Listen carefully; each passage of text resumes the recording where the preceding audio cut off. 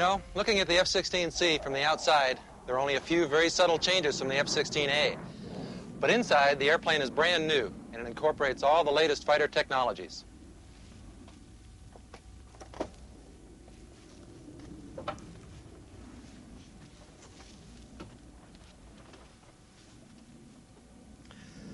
Major changes have been made in the F-16C cockpit. These are designed to improve operational capability and flexibility.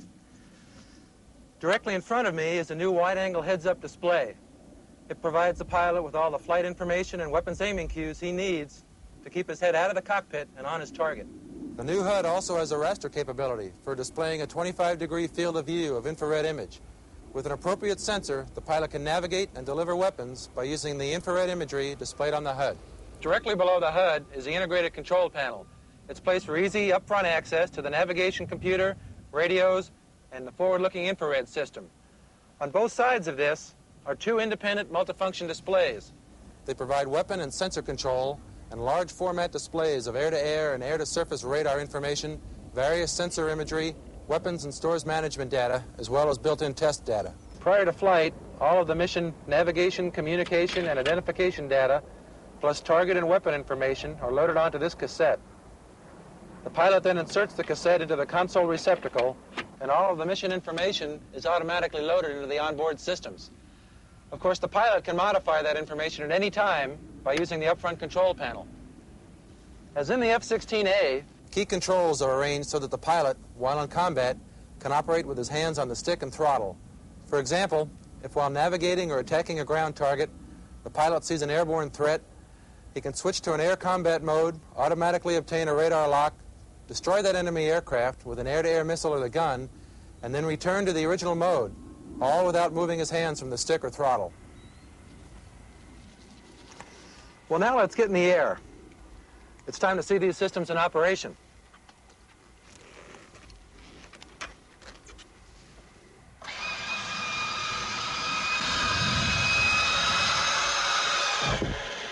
Just like the F-16A, the F-16C is easy to start.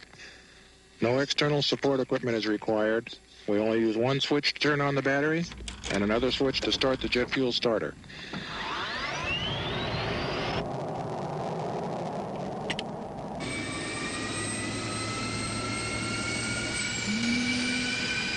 "30 seconds later, the engine is up to idle speed and the pilot begins his pre-flight checks and aligning the inertial navigation set. The entire process, from start to takeoff, can take less than 1 minute, but today we'll take it a little bit easier. With the data transfer equipment, the entire mission can be loaded into the aircraft systems in only 5 seconds.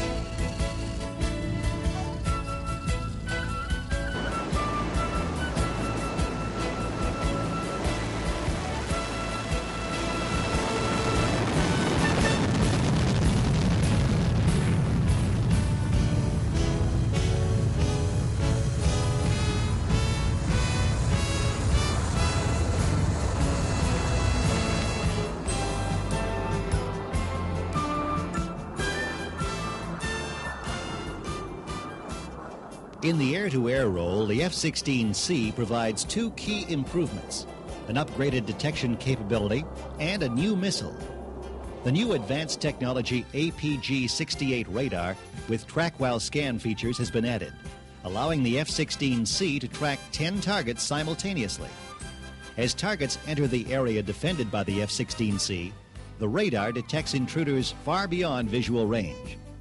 A computer interprets the threat priority and displays target information, along with friendly forces and steering data. The APG-68 will incorporate a new mode called Raid Cluster Resolution.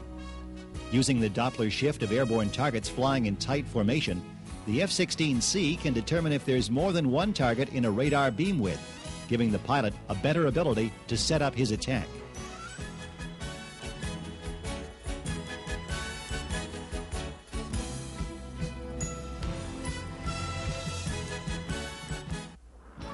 To take advantage of this improved radar, a new Beyond Visual Range missile ability is provided. The Advanced Medium Range Air-to-Air Missile, AMRAAM, receives steering information from the target computer, and after launch, mid-course updates from the radar guided to the target. The aircraft fire control computer can support several of these missiles at the same time, giving the F-16 true multi-shot ability.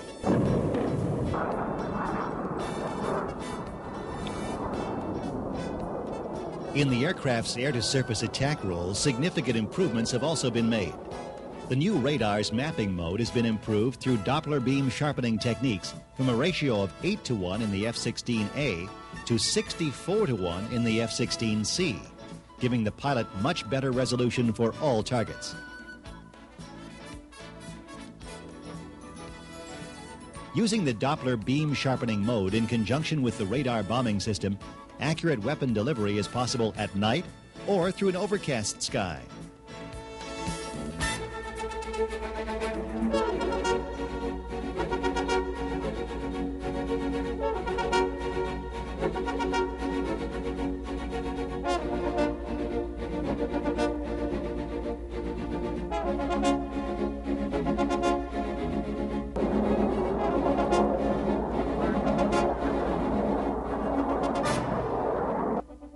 Against moving targets such as tanks and trucks, the APG-68 radar incorporates a ground-moving target indicator and track mode. In this mode, only moving targets are displayed.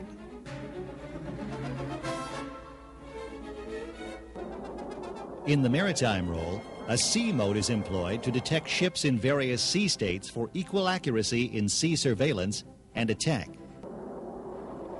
While the F-16A has already demonstrated its excellent survivability in combat, the sea's self-protection systems are further enhanced. Included is the ASPJ, a sophisticated radar detection and jamming system, plus an improved radar warning receiver. Upon detection of the threat's radar operation, electronic jamming and/or dispensing of chaff or flares are done automatically. In addition, these systems are internal, eliminating the aerodynamic drag previously caused by external electronic countermeasure pods. Starting in 1986, C models with common engine bays were delivered. This allows the F-16C to be equipped with either the Pratt & Whitney F100-220 engine or the General Electric F110-100 engine. Unrestricted throttle movement, no engine trim requirements, and reduced life cycle costs are but a few of the benefits of these engines. When the time comes to fight, will it be ready? The F-16's record says it will, and the Air Force's director of the F-16 Systems Program Office agrees. The F-16 worldwide Tactical Air Command mission capable rate has exceeded 80% in each of the last 15 weeks, and that accomplishment is unprecedented in U.S. Air Force history. Also, the F-16, the world's most advanced electronics fighter, now has the highest reliability of any aircraft in the U.S. Air Force inventory. This, then, is the heritage of the F-16C, evolved from the best multi-role day fighter aircraft in the free world, retaining the agility, low fixed cost, and record-setting reliability of the F-16A, with built-in growth space, an improved cockpit, increased all-weather operability, expanded weapons flexibility, and exceptional reliability. The F-16 is able to strike and fight anytime, anywhere, day or night.